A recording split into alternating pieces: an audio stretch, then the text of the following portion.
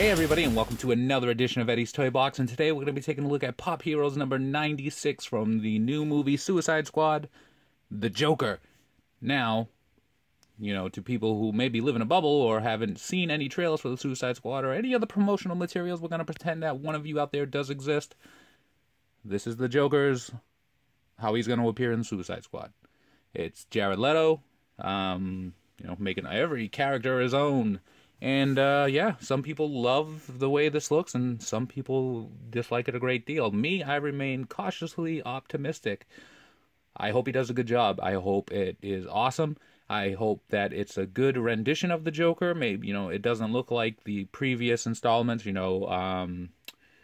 with Heath Ledger. Obviously, it's not Heath Ledger's Joker. It's not Jack Nicholson's Joker. It's going to be Jared Leto's Joker. So it's going to be a little bit different. And to some, that's not good. And to others, it doesn't matter. I would prefer not as many of these crazy tattoos. But, hey, it is what it is.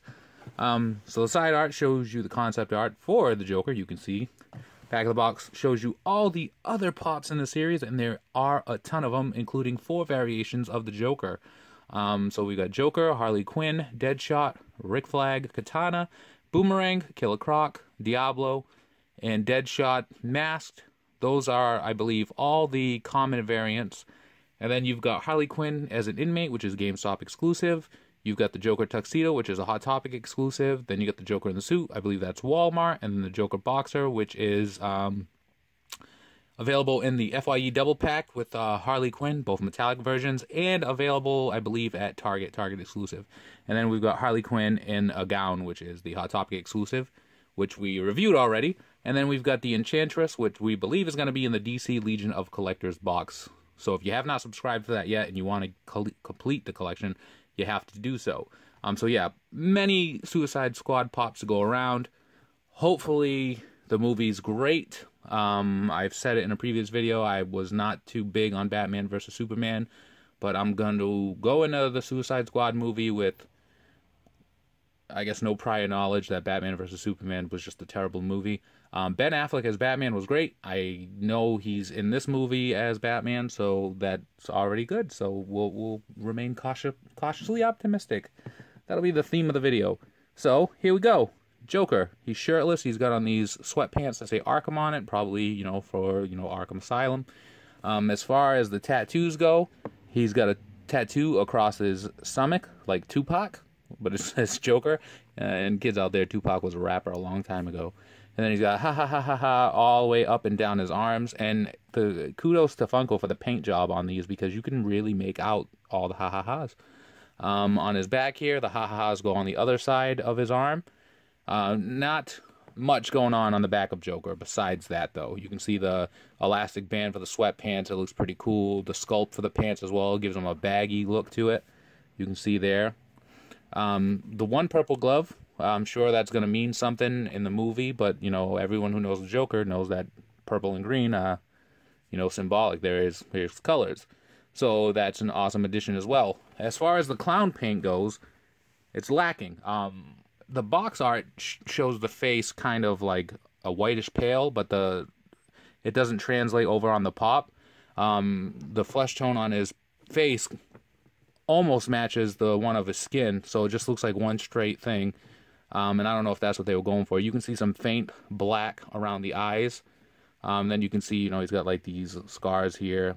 He's got the tattoo of the J across the forehead damaged, and that's not to signify the box he comes in for you inbox collectors. I'm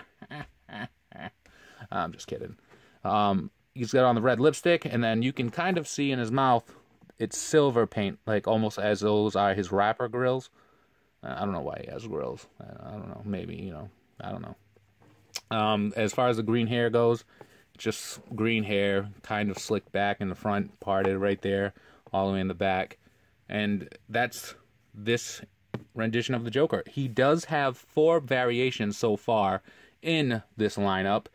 You can get them, I'm sure, soon everywhere where pops are sold, and you can get the exclusives where they're exclusive to. Just like we did with Harley, we'll bring out some of the Joker's old pops, starting with Bank Robber Joker from the Dark Knight movie. Or is it The Dark Knight Rises? Or The Dark Knight Returns? I don't know. one of them. Then we've got Heath Ledger, right? We don't have a pop based off of Jack Nicholson's Joker yet, which we really should. Then the Arkham games, which was an awesome game. And we've got these classic, you know, Joker here, black and white. And then the regular. And then this Joker's like, come at me, bro. Right? So there you go, guys. Joker and all his buddies.